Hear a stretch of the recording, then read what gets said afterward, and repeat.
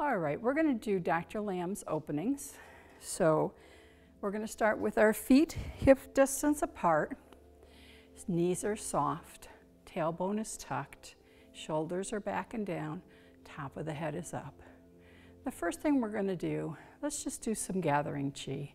Inhale your arms up, and exhale and bring them down. And we inhale up, and we exhale down.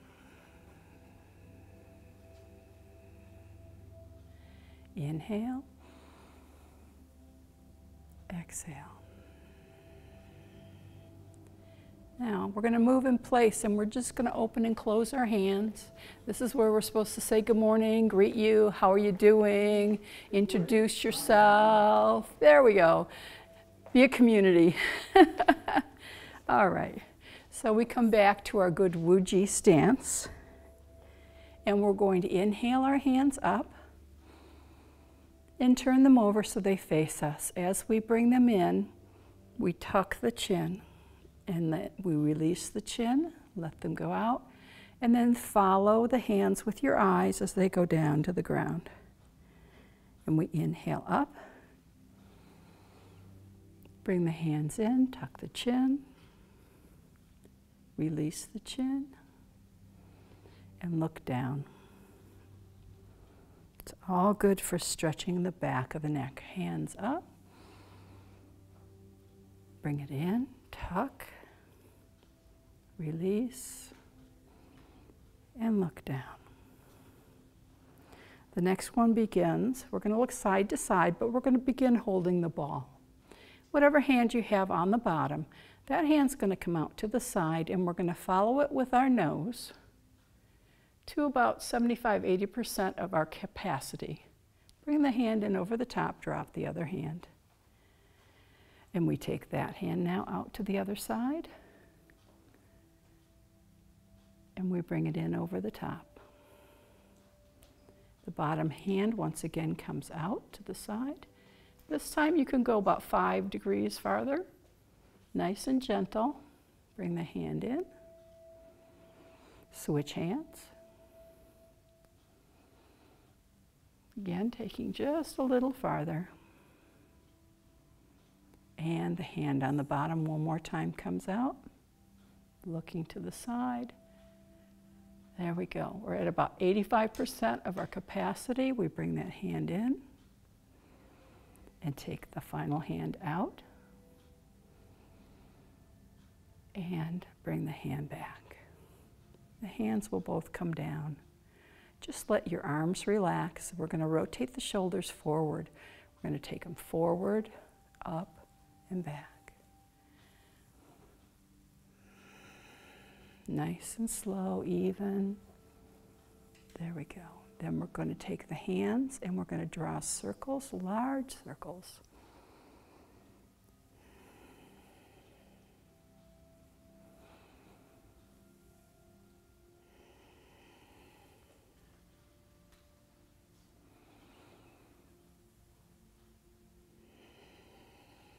All right, from here, one more time we're going to hold the ball. The bottom hand is going to exchange places with the top hand. When it gets to about eye level, we turn it over and we're going to push heaven and earth. Take a breath, exhale. We're going to bring the hands down past one another. Heaven and earth, push, inhale. The thought here is that while we're pushing heaven and earth, we're elongating our spine and getting just an extra little space between each one of the vertebrae.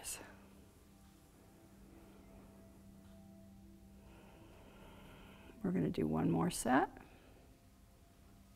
Push heaven and earth.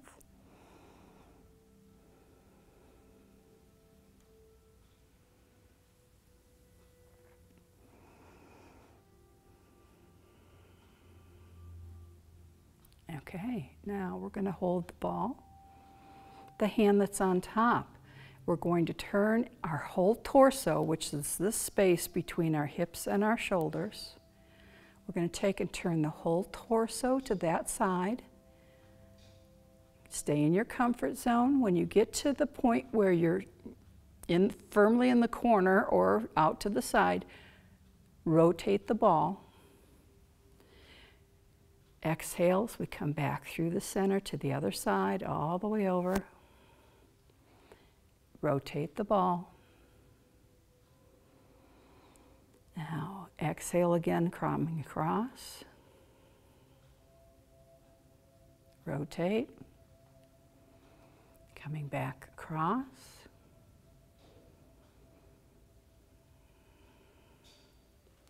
Rotate the ball. This is 3 times through the center, going to the right, or whichever side you took, and coming back the last time. And then we come back to center. Our hands are going to come down by our sides. This next one is for the hips. We are going to take the heel out forward. It's a small step. You can counterbalance with your hands. Then we're going to bring the foot in and step back. Counterbalance, bring it center, and lower the hands. So as we step forward, our hands counterbalance behind us. We take the toe behind, we counterbalance in front, we come back to center. Opening the hip in a forward and a reverse direction.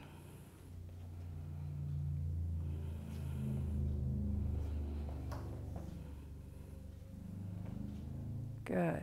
Now we're going to take the hip and we're going to open it side to side. We're going to take one hand up to the side, the other hand's going to come up like we're pushing against a wall, and we lower our weight and step out with our whole foot.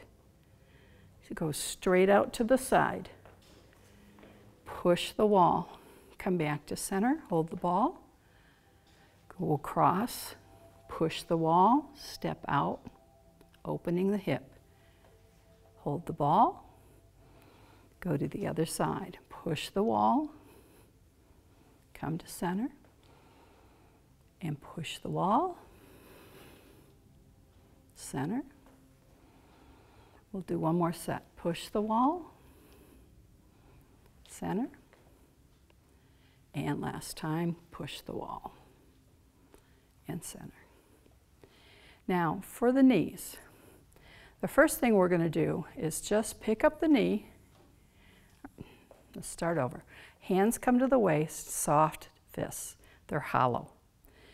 Shift to one foot, pick up the knee, kick the foot out, bring them back, and set them down. I want you to just touch the toe, punch with the opposite hand, bring them both back, okay? So shift the weight, pick up the knee, kick and punch, bring it back, set it down. Up, punch, back, down. Up, punch, up, punch. Now the next one, and this one has been tested and shown to improve the mobility and the articulation of the knee. We take our hands again at our sides. We're going to step our heel out, shift our weight forward, and punch with the opposite hand, and come back. When the foot's empty, we bring it in. Take the other foot out, shift the weight forward, punch, bring the weight back. Now, step out. When you come to this position, you should have 70% of your weight on your front leg. The knee should not ever extend beyond the toe. So if you look down, you're going to be able to see your toe around your knee. The back foot stays flat on the floor. So we return, pick the knee, foot up, bring it back, other foot out, shift forward, punch, bring it back. We'll do one more set on each side. Heel out, and back.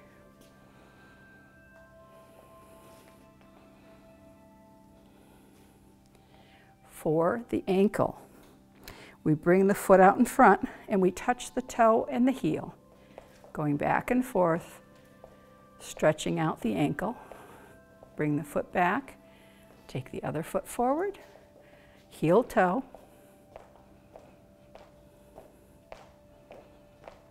and change. Now we're going to take the other foot out and go outside and inside.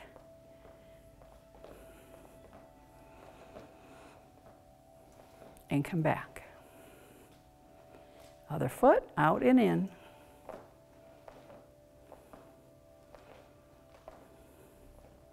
And come back. So those are our warm-ups. Good morning. We're going to do some Tai Chi walking. I'm going to turn around so we can all do this together.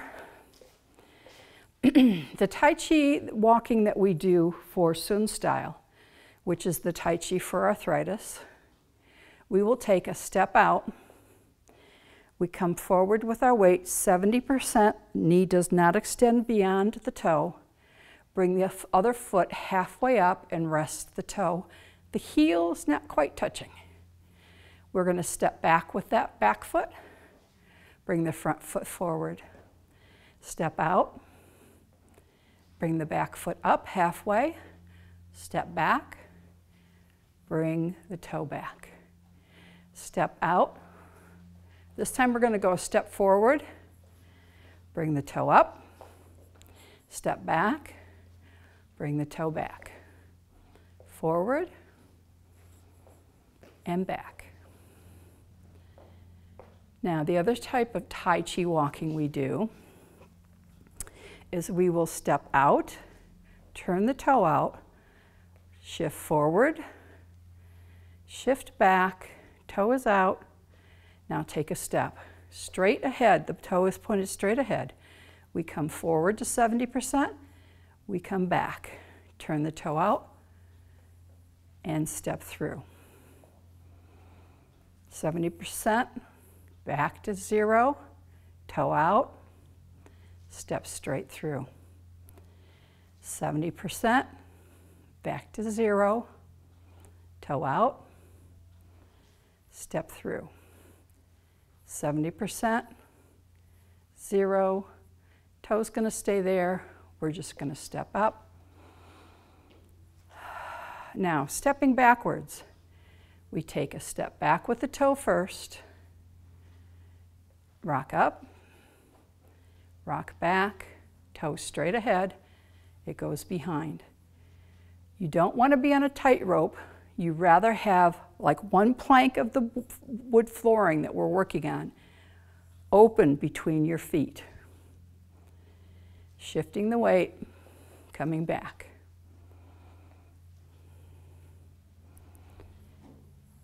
And one more step. And we'll bring the foot back and come back to parallel. So I was looking at a study that was done in 2021.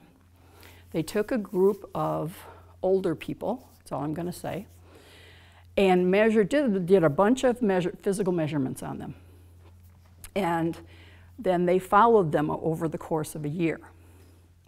And they found that the people who had multiple falls, or falls at all, had a weaker calf muscle and weaker big toe, the ability to pull that big toe back. So being able to do this, there we go. Here we go. Point the toe, pull it back.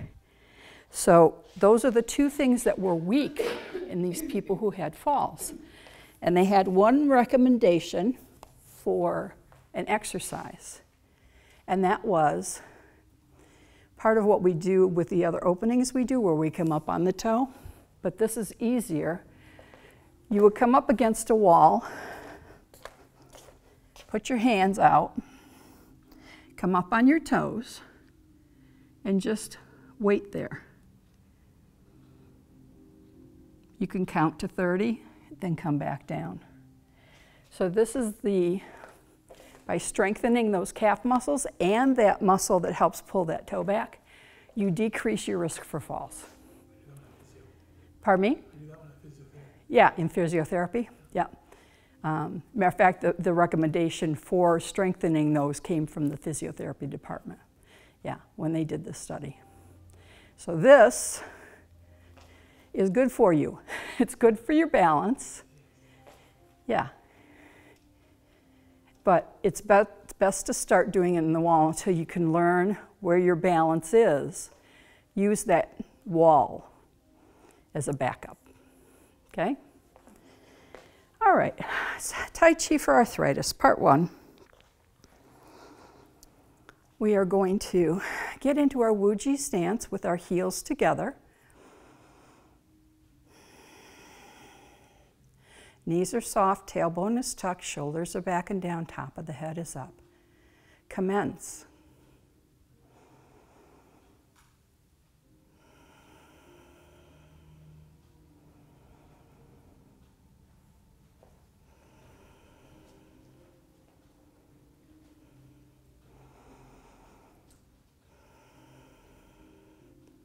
Shift the weight, right single whip.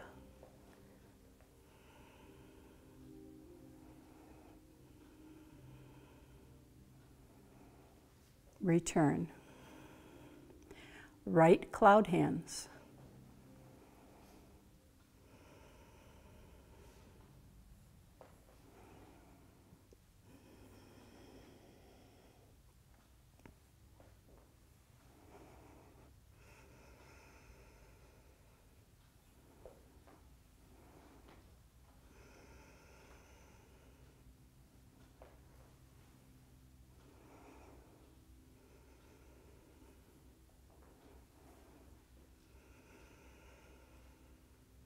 Center, open, and close. Left single whip.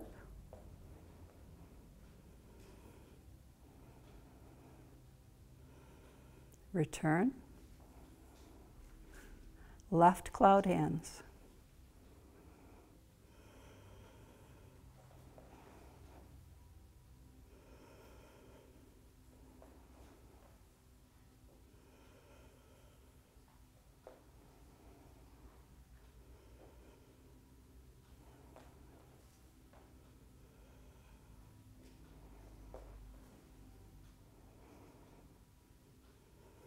Center, open, and close. Stepping out with the right foot, holding the ball on the right side, brush knee and push to the left. Play the pipa. Hairy Perry punch.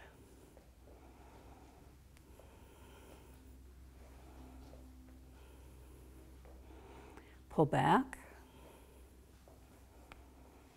Push the mountain.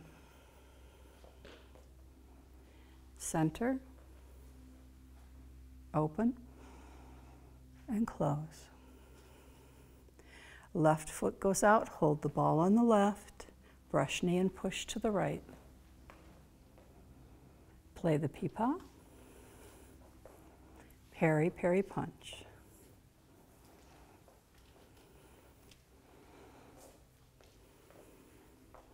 Pull back, push the mountain. Center. Open, close. Hands come down. Let the chi go. Feet come together, left in, right hand, fist, left thumb goes in the hole. Salute. All right, so a couple of things I want to inform you or we want to work on together. The Perry Perry punch being one, and the open and close. So we'll start with the open and close. This is a Qigong motion, which is punctuated throughout the form. You do it several times. It is an indication that you're going to change direction. okay? But it's also letting you come back and center and just reconnect with your chi. How it's done correctly, from the Wu Ji position, the hands come up in front of the chest, and you hold a ball about the size of your own head, okay? You inhale, you exhale. When you inhale, the stomach balloons. When you exhale, you tighten the bottom muscles, the perineum muscles, to exhale, which helps strengthen the deep stabilizer muscles. So what you're doing is you're connecting again with that chi. This is a piece that is very popular. Dr. Lamb uses it in almost every one of his forms somewhere. It is the chi warm-up, if you will, for the diabetes form. So it's just, this is full of energy. And it doesn't have to be big. When you're inhaling, you are filling your lungs and your belly. You're allowing your hands to expand because you're expanding your lungs, the lungs expand the chest pushes out on the hands. So it's just a very organic. Okay, questions? No, okay. The peri-peri punch. This is an exercise, which again is a chi. It's borrowed from Bagwazan. So Sung Lu Tang was a practitioner of 3 different internal martial arts. He was a student of Wu, and he practiced Bagwazan, and there's one other, and I can never remember the name of it. Regardless. The Bagwazan that this is borrowed from, you do this walking. So you stand, there's a circle drawn out on the floor. You stand, you bring your hands up, you turn your heel out. The heel remains on the circle. You bring the foot up and forward on the circle, and the toe goes to the inside. When you shift the weight forward, you bring the foot up, the heel goes on the circle, and you shift forward. So you can see the whole idea behind why when we, after play the pipa, we took the heel out and turn out the toe. It's just the same as we do when we're walking the circle. The hands, there is a Kung Fu exercise. Or is it Kung Fu? Wu? Don't quote me on that. It's one of the hard style martial arts where you take the hand under and you kind of like peeling off the energy. And you get to doing it fairly fast. This is turning that hand under, taking the energy down. You're moving the energy from your arm to the opposite hand, or the opposite hand as it comes under helps guide the energy down into and past the fingertips. So think about, and I'm sorry, you have no experience for this, think about taking off evening gloves. You're going to run the finger down into the glove and take it off. We have one hand facing the floor, one hand facing the ceiling, and it's close, like you're taking that glove off and then turning it over to do the other side. So combining the two of them, you are taking a step out. We're going to come from here, which is playing the pipa. So we just stepped back to play the pipa. We turn the hands. The heel goes out, and we take that energy down the arm. We take a step forward, turn the toe out, turn the hands over, and take the energy down the arm. Turn the hands, step, go forward, turn the hands, step, and go forward. So, oftentimes in the sensitivity of chi, this is where people will first feel it because you're going palm to palm without touching. Okay, bring your hands here. And just listen to the energy in your palms.